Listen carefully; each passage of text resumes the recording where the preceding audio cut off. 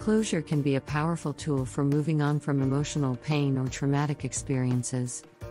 The idea that we can find resolution and closure after a difficult event can be comforting and reassuring. However, there are times when closure isn't an option.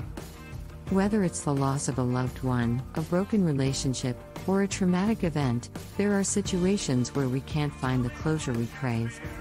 It's easy to get stuck in a cycle of pain, anger, and confusion when we can't find resolution. But here are ways to find emotional resolution and move forward, even without closure.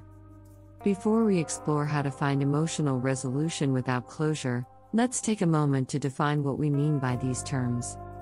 Closure is the sense of finality or resolution after a difficult event. It's the feeling that we've come to terms with what has happened and can move forward.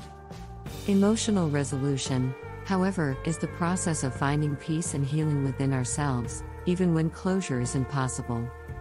It's about accepting what has happened and finding a way to move forward without needing external closure. There are many reasons why closure might not be possible after a difficult event. Sometimes, the person or situation that caused the pain may no longer be present in our lives. For example, if we've lost a loved one or ended a relationship, we may not be able to have a conversation or receive an apology or explanation from that person. In other cases, closure may not be possible because the situation is ongoing or unresolved. For example, if we're dealing with an ongoing conflict or trauma, closure may not be possible until the problem is resolved. When we can't find closure after a difficult event, it can significantly impact our emotional well-being. Unresolved emotions can lead to feelings of anger, sadness, and anxiety. We may replay the event repeatedly, trying to make sense of what happened. This can lead to a sense of helplessness and frustration, making it difficult to move forward.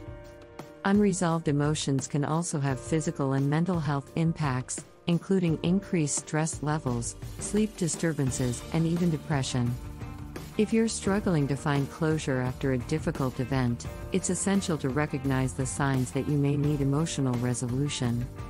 These signs may include recurring thoughts or memories of the event, difficulty sleeping or concentrating, feelings of anger, sadness, or anxiety, avoidance of people or situations related to the event, increased use of alcohol or drugs, physical symptoms such as headaches or digestive issues. If you're experiencing any of these symptoms, it may be time to focus on finding emotional resolution. Finding emotional resolution without closure can be challenging, but it's not impossible.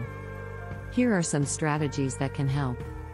One of the first steps in finding an emotional resolution is to closely examine our thoughts and beliefs surrounding the event. We may challenge our negative or irrational thoughts more positively or realistically reframe them more positively. This may involve seeking out new information or perspectives on the situation or simply acknowledging that our thoughts and feelings are valid and understandable. Talking to friends and family members about our feelings and experiences can be a powerful tool for finding emotional resolution. Sharing our thoughts and emotions with others can help us feel heard and validated. It can also provide us with new insights and perspectives on the situation. Professional support can be an important tool for finding emotional resolution.